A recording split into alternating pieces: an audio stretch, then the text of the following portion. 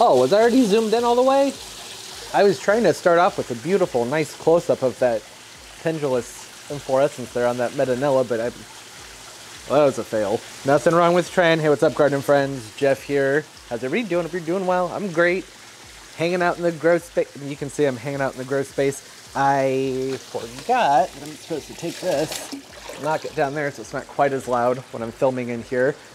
I don't have really much of anything planned for this week, except that I need to switch out this shelf here with something that's more aesthetically pleasing, something that's level and not broken. This is broken. It's been broken for like, I don't know, 3, 4, 5 years. I've had that shelf for a long time and it just kind of bugs me, spending the time trying to make things look nice and having that sitting in there. And then a new plant at the end of the video. Hopefully that'll be coming in the mail and can have a look at it. I mentioned during the garden tour that I was going to be switching my heliconias over to a kind of a new growing method. It's not kind of, it really is a new growing method where I'm just letting them sit here in the water. On Instagram and other sources online, people who are in Thailand and really warm climates, well, they'll take their heliconias and they just basically grow them almost like a pond plant, seemingly in mud, which I can't do that here. It wouldn't go well for the heliconias. Every time I've tried that outside, hasn't worked well. But this water, it's nice and warm. It's 78 degrees in there. The air is nice and warm. So I ordered these baskets here. They're just like wire baskets. I think they're made for hanging over a fence or like a deck railing, something of that sort. To put these in here and let them just chill in the water. They've been in there for about a week now.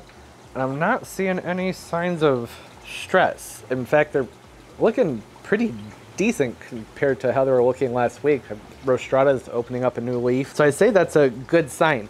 This was all coming off of me having put the Stromanthes, the trio stars, which are over there, in the same method as this right here. I did this last year with those. They're in 8-inch pots, and I had wicking cord hanging down from the bottom of the pots going into the water. Those baskets are up higher from the surface, so that just made the most sense to use the wicking cord. I haven't added that back into those yet, but that's something I will be doing here, I don't know, eventually. I'll get to it. They've been fine so far with the water level being high. But anyways, that's the beginning of the heliconia thing. We'll see how it goes.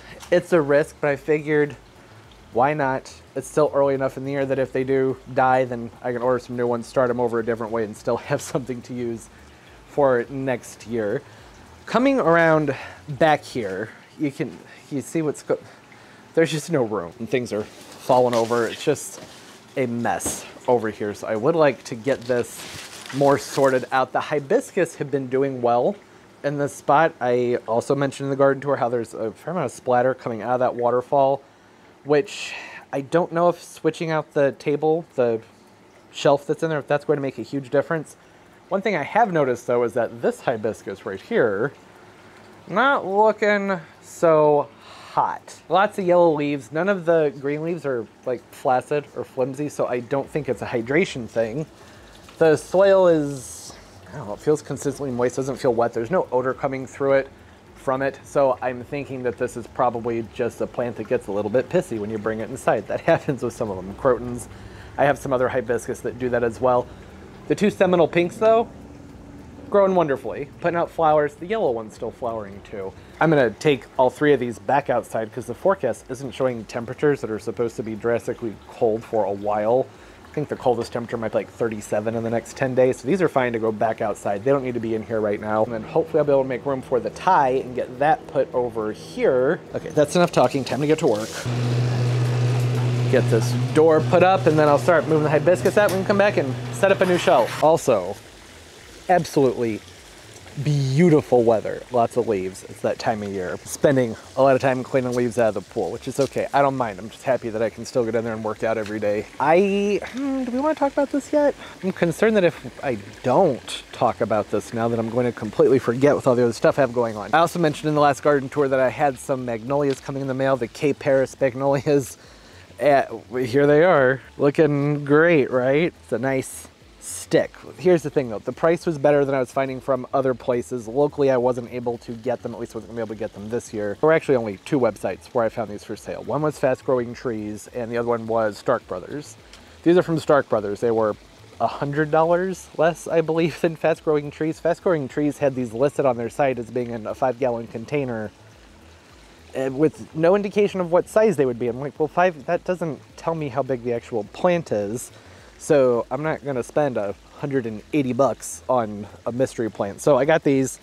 They're good enough. They're what I would expect for a mail order tree. That's how that works. Ordering baby trees. They come in looking kind of scrawny and little. No big deal. Just wait for them to grow it. As I mentioned in that tour, I'm not sure that I would be able to dig a hole where those are going even large enough for anything bigger than those. So really, I think that those are about a perfect size. Hey, Turbs, I'm sorry. You can't come with me, baby. I'm sorry. Turbo in the grow space is not something y'all want to deal with. It's a whole lot of me saying, no, no, drop it. It always has something in his mouth. He's a curious puppy. I don't know if I ever talked about this before. This is just, it's egg crate. It's a panel that goes underneath fluorescent lighting or just any of the drop ceiling lights where the light diffusers goes. It's cheap stuff. Well, it used to be cheap. These things aren't that cheap anymore.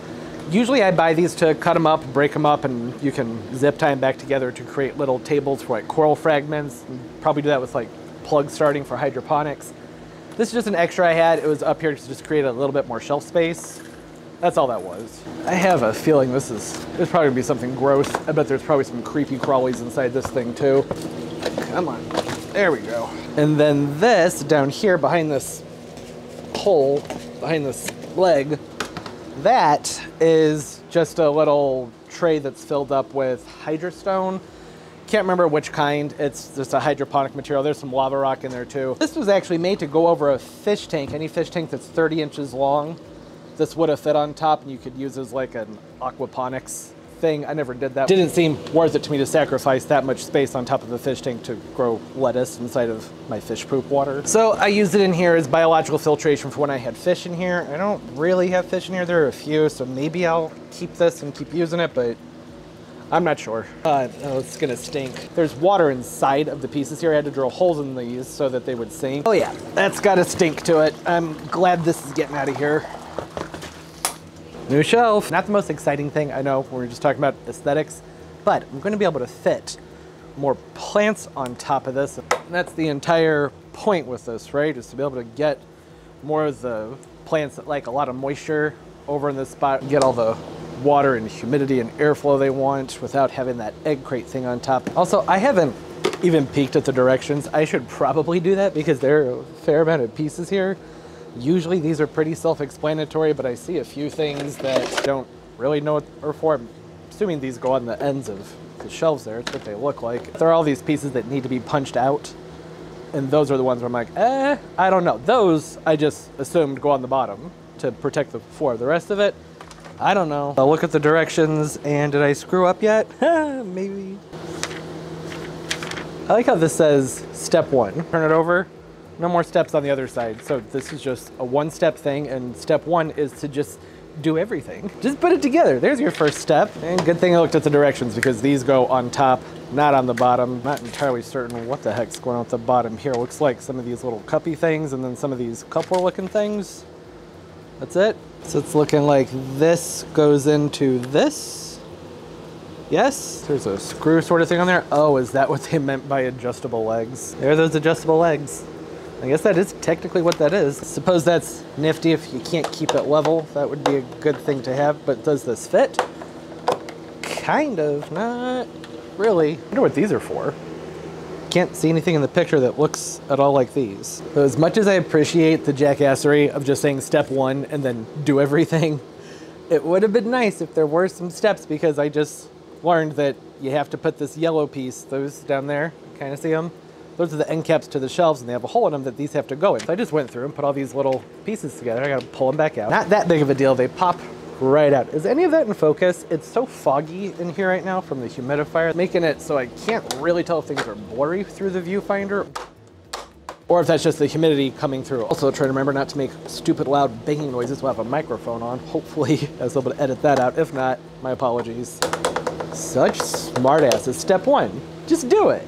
I can kind of appreciate that. If there were screws and nuts and bolts, those types of things involved, I would not be happy about that. 1, 2, 3, throw some legs in there, and then looks like the yellow pieces just snap on in. It's looking like now I just go through, put the legs on, and then keep doing that yellow piece on each shelf until I get to the top, put the end caps on. Still don't know what the heck this thing's for, but maybe I'll figure it out at some point. I forgot there was a piece diagram on here. Okay, so that is to interlock. I know nobody probably cares, but I feel like since I brought it up, I should talk about it. That little piece is you can interlock multiple shelves together. Cool, nice, neat feature. I'm gonna finish putting this together. I didn't drill holes in it like I did with the other ones. Remember I mentioned how it floated, so it had water in it, and that water got really stinky. This has these channels in there, and it looks like they go all the way through. My fingers aren't hitting anything, so the water should go in there and they shouldn't float, but at least that's how it seems. If not, no big deal. I'll drill some holes in it. Okay, moment of truth. See if this fits. That was one thing I forgot to bring up, was that with these heliconia pots there, which was the entire reason I even started talking about them, those might stick out too much to get this to fit. Oh no, I think this will work.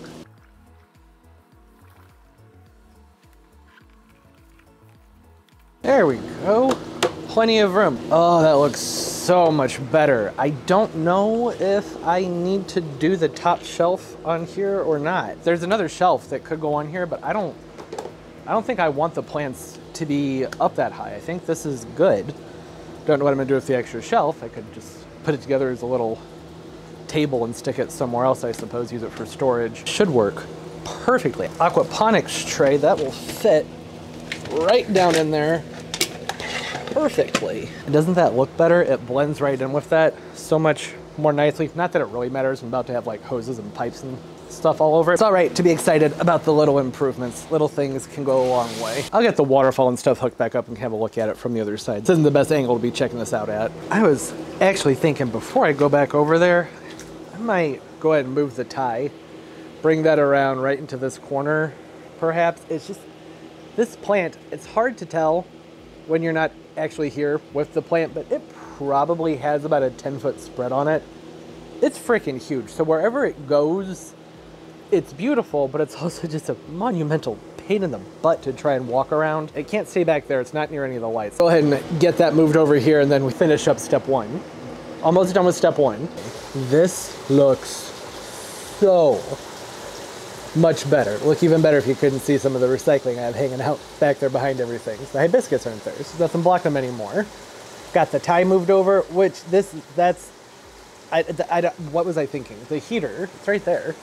That's probably gonna crisp those leaves up, so I need to do a rotation or something with that plant. I absolutely love this plant, just large form, Monstera deliciosa in general, whether it's variegated or not, I think has some of the most beautiful leaves, but holy crap, they take up a ton of space. And this one still has a lot of growing left to do on it.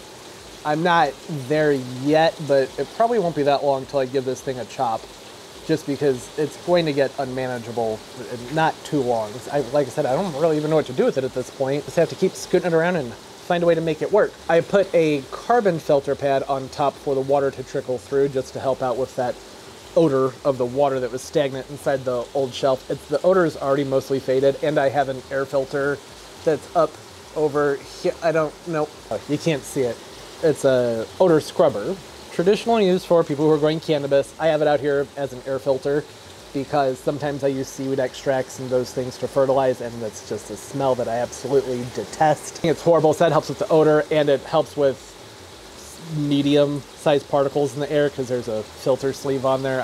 I wouldn't consider it to be like a clean air filter, but it helps. I have to take the filter. Okay, I'll show you. Talk about that much, may as well show you. See that right there? That's the like fleece covering. That has to come off about every month to get washed. So I would say that means that it is getting junk out of there, which is nice. Lots of dust and dirt in the area. There is more room on top of this. This shelf is 48 by 20. The old one was 36 by, I believe, 12. I don't know if I'm actually going to put more plants on top of this or not. Time will tell. Still in the beginning stages of things. I'm not used to being in here this time of year, period. Well, I guess last year I was because we had a cold snap, but normally it's just like get them inside, and I'm not even to this phase until basically January, because I used to not be able to run many of the heaters because of the Christmas lights, but that all got sorted out last year with a new breaker, new heater, all that fun stuff. So this is good. I think that looks much better, much more pleasing to the eyes.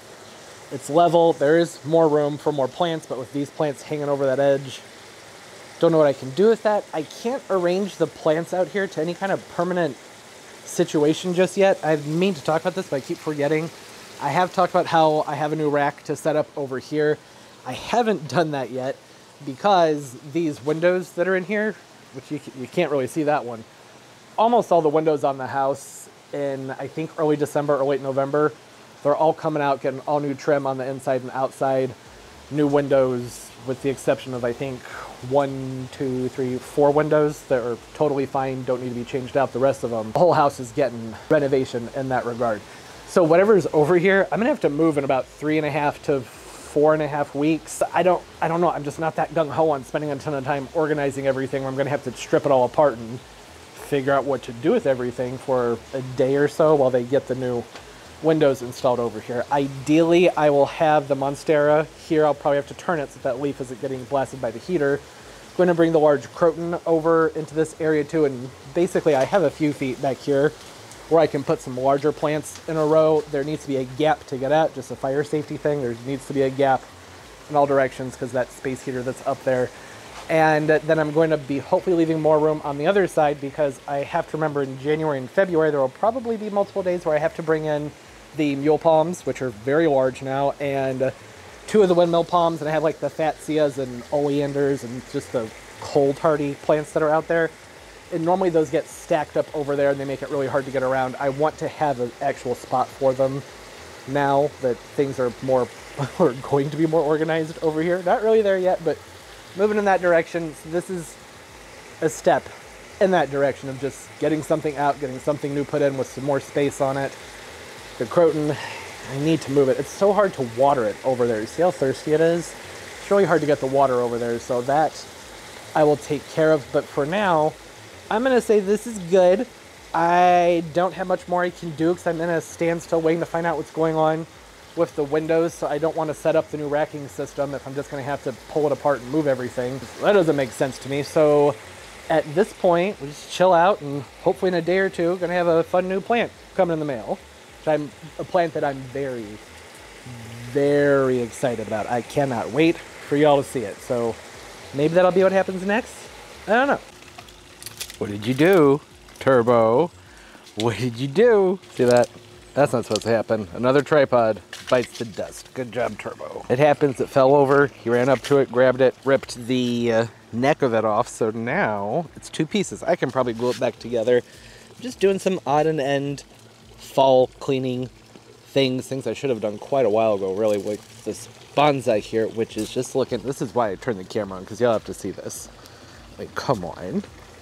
Isn't that just looking beautiful? Japanese maple bonsai that is just overflowing with teeny tiny little weeds down here to get those cleared out.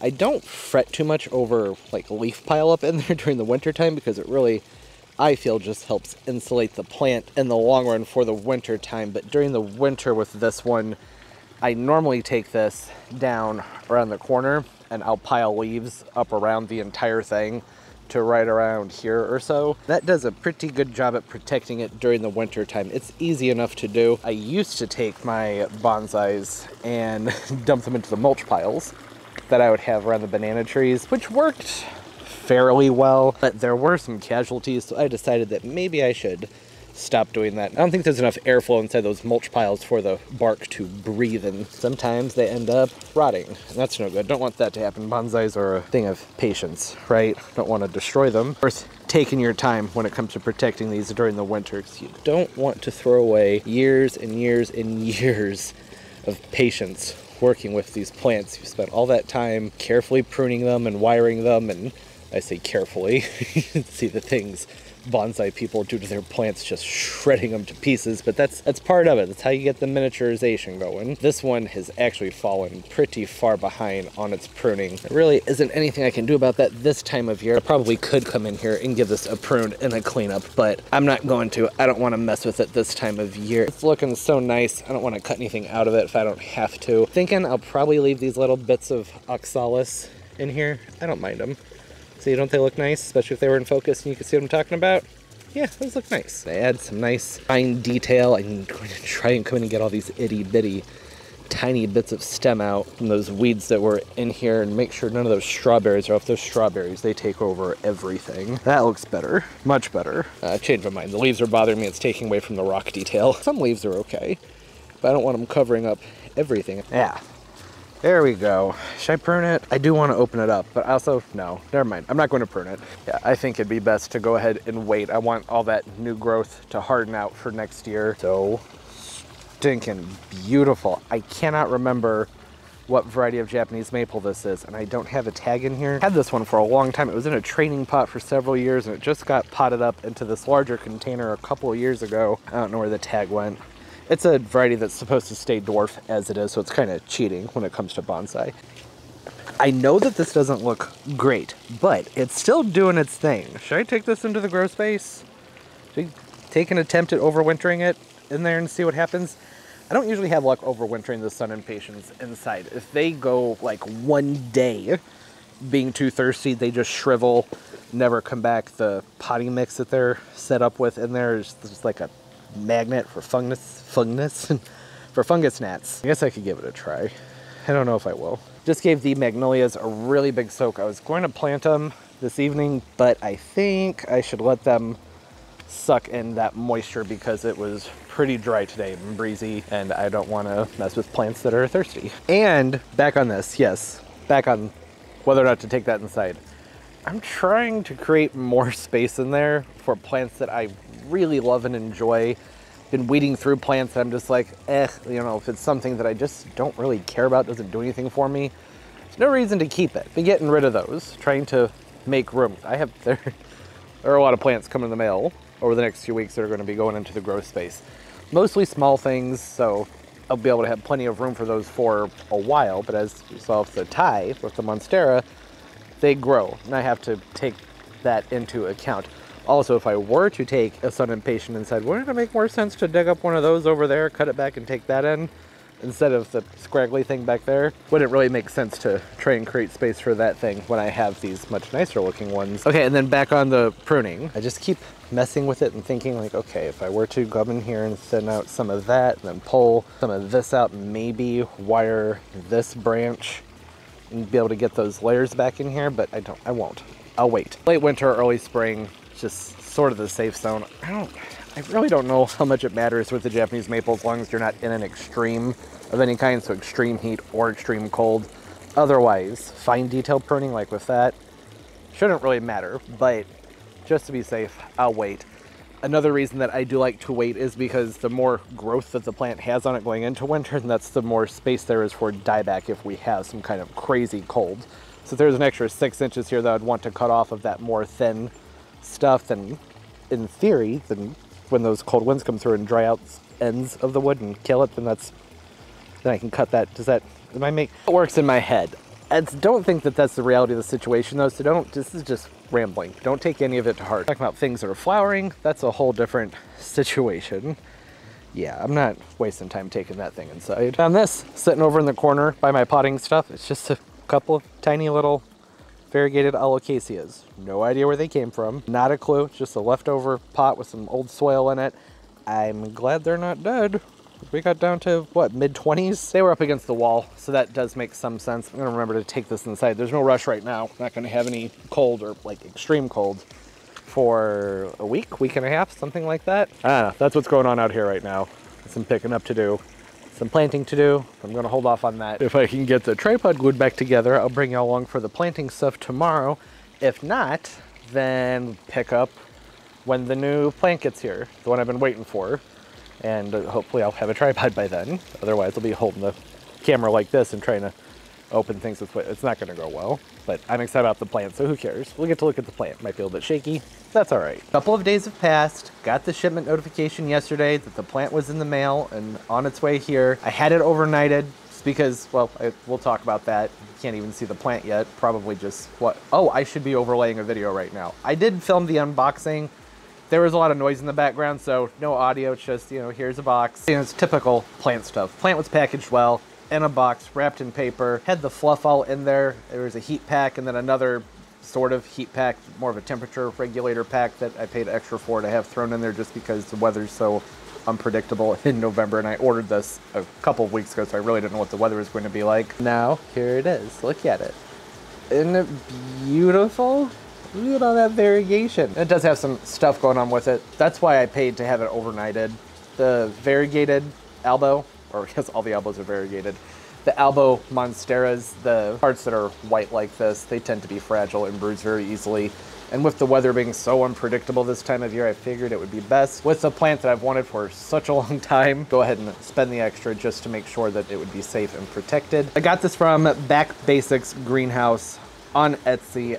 I have been wanting an Albo for a pretty long time. I just wouldn't want to spend the money on a cutting or on a stick. With the amount of money that the cuttings cost, I would rather spend more to get a plant that is already somewhat established, has done some growing. Couldn't bring myself to spend hundreds of dollars on a little stick with maybe one leaf coming out of it. Sometimes they'll have a root, sometimes not. You just have to hunt around until you find a good price. BackBasicsGreenhouse on Etsy has like a dent and scratch section, and that's where I found this one. So this is probably from shipping right here. Their pictures were all very good, so you knew what you were getting. So there's some damaged foliage there. There's another one right here where that leaf isn't looking too good. You can see where a leaf was pruned off back there, and another one up here in the back, or right up at the top. See that right there? The Albos grow pretty fast, so I wasn't concerned about that. And finding a Monstera Albo that has this many leaves on it, that's established into its containers, that they get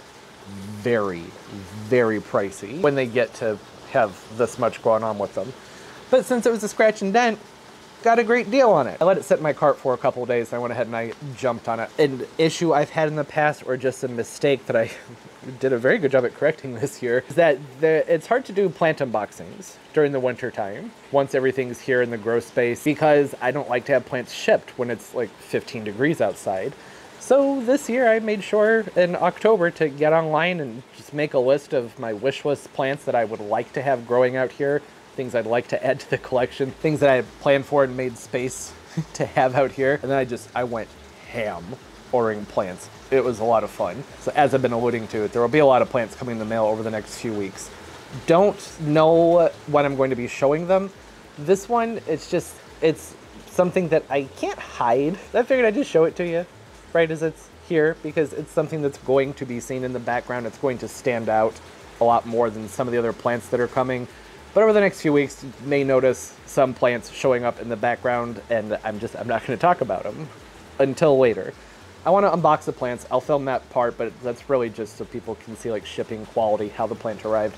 Then I want to have the plant for a while and finish those videos and talk about how it's either improved or maybe not improved. Maybe I've done something wrong with those plants that'll be coming, and give more of a story to the experience with the plant, instead of just say, hey, look, I spent money on something and here it is. I don't know. It's a dangerous road to go down with the YouTube-y stuff, where it's just like spending money left and right. That's not why I did it. I wanted to have this in my collection. Everything that's coming are things that I have wanted for a long time, or maybe they're things that I've had in the past and then got rid of them, or maybe they died. Who knows? It's a different story behind everything that's coming.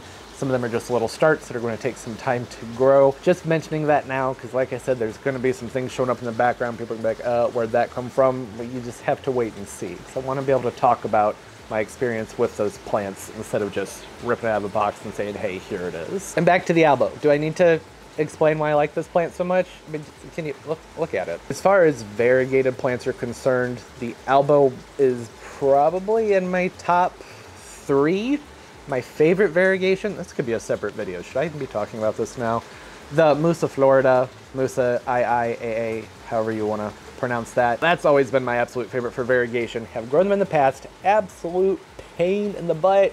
Probably never going to do it again, except now I have a space where I do think one would probably thrive. It's very warm and humid in here, and the lighting's intense, but I don't know. Even under the most ideal conditions, like our botanical gardens, they struggle growing them. This were 10 years ago and they were cheaper. Not that those were ever cheap. Cheapest ever saw one of those was like 80 bucks. And that was considered absolutely absurd back in the day. All that aside, one of my favorites. I love when variegation has the fades in it, where it fades from the different shades of green into the white. And it's not necessarily a stripy, patchy yellow type of variegation. I'm not into the yellows. And it looks like this one has quite a bit of character. Every single leaf that comes out of there is going to be a surprise. Some of them potentially having too much white on them. I think that's okay. This one right here, though, I really wouldn't have an issue cutting that one off. It's not going to do much for the plant. For now, I'm just going to leave this be, take care of it, obviously, right? Not just going to like set it adrift. to let it go out and die. I'm not going to mess with repotting it for a little bit. Want to give this some more time to adjust from being shipped. Let whatever bruising is going to happen in there happen so I can determine whether or not I want to prune it.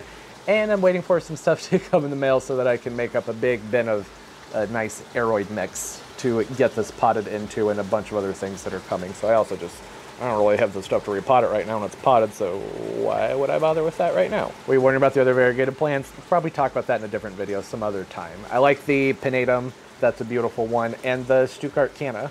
That Stuttgart has gorgeous variegation, similar to the Mousse of Florida, so there's that. The Albo, it's in there. Top 3, top 5. Beautiful, beautiful, beautiful plant. I did have one of these an extremely long time ago. It was a prolific grower. Did not have this kind of variegation on them. This one already has a nice start to it. There's already a fair amount of stem there, especially for what I paid for it. This thing was a bargain. So we'll get to watch this grow, get big, and see the new leaves that come out. Every new leaf is going to be a surprise. Leaves are already fenestrated, so that's nice. Don't have to wait for that to start to come out and express itself. Just give it a couple weeks, get it repotted onto a support, and then you just get to sit back and watch it grow and take cuttings and get those going, and probably do giveaways because it's a plant that should eventually be growing fairly prolifically. It's going to take it a moment, get into a new container, get those roots settled in. It will take off. This is not a plant where I care about chopping. I'll cut it, propagate it, no problem. There's that. There's the Albo. Got some bruising, some dents and scratches. I'm totally fine with that. Y'all know how we do things out here. Things can get pretty rough in the grow space. I'm not paying attention. Sometimes the dogs come out and run around. So I have to make sure it's not set someplace where Labrador tails or random birds that fly in here can get to it and cause more bruising like what's over here. Otherwise, it's a Monstera. Should be fine. Might be an adjustment period for it. I'm loving those leaves. So much color. It's a variegation where you get an extreme difference from leaf to leaf, and it doesn't just kind of throw out the same thing. I have the bird's nest fern over here, which does have some variation in the variegation, but for the most part, each leaf that comes out should look fairly similar. Most of the variation that comes with that bird's nest fern really is more about how many pests get to it than anything. That thing is a snail magnet. That's neither here nor there. You can sit back and enjoy the new Albo. I'm really liking this leaf. Like, I don't even care that that's been cut out of there. That deeper green, absolutely beautiful. It's right here, this part. See that? Where it has the deeper green into the white with the light green, almost like shades of grayish blue. Love that, makes me happy. And so that's it, that's the unboxing. The first one of many to come that will be spread out throughout the winter months. Probably won't be getting to those on the channel until, like, I don't know, December, January. I really want to make sure I have the plants for a moment to be able to see some sort of growth or be able to give some sort of report on what's been going on with the plants other than just, hey, look, I bought something and I'm taking it out of the box. It's a fun week. Waiting for my Albo. A lot happened. More like home stuff. Got a new furnace today. That was exciting. It's been in the 80s in the house all week. Haven't been sleeping great, so looking forward to sleeping with some cold air. The furnace has the blower in it, which blows the cold. If you were wondering, I know the furnace heats the air, but that's where the blower is that runs the AC. That's what that is. We don't need to go down that rabbit hole. Just overall happy to be ending the week on a high note. Hope everybody's doing well, having a great day and a great life, and everything's just going absolutely beautifully for you. And comment down below. Say hi. Love talking to everybody. Y'all growing the Albos or just any small form Monsteras? Do you have a favorite Monstera form? I really like that. I saw it on Kaylee's channel. What with the tricolor? That is a stunning plant. Just the one though. It's just that one large form tricolor that's in the, I think it was on a Reddit post. That's it. All the other ones I see, I'm like, eh, but that one and that picture, stunning. Love that plant. Love this one too. Love all my babies. They don't have to be variegated. They don't have to be fancy. Don't have to be rare. That's what you want to call it. And there's a better shot of that variegation a little bit closer up to see what I'm talking about. This plant, very prone to bruising. The littlest thing. And these get blemishes on them, which you wouldn't think. So they have nice thick, how's it gonna go? Okay, that's it. As always, and most importantly, everybody, keep on growing. Bye-bye.